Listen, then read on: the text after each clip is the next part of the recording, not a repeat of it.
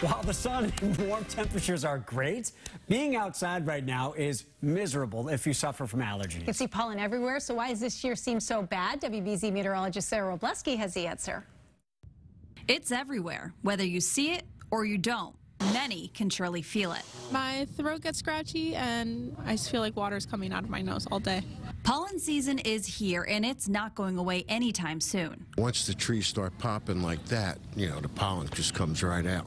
After a week of damp, cooler than normal weather, the recent spring sunshine and milder weather encouraged a lot more people to get outdoors, but it also helped trees and flowers burst open, and a lot of folks are being impacted by it. Have you noticed the pollen levels? Yes, I've noticed there's been some yellow film on my car. That's what I've noticed.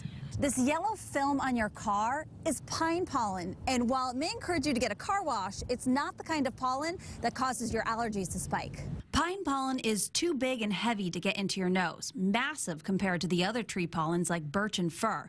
The smaller the size of the pollen, the easier it can float in the air and more likely to agitate your allergies. My nose is a little clogged. Right now, tree pollen is running high and grass pollen is starting to increase.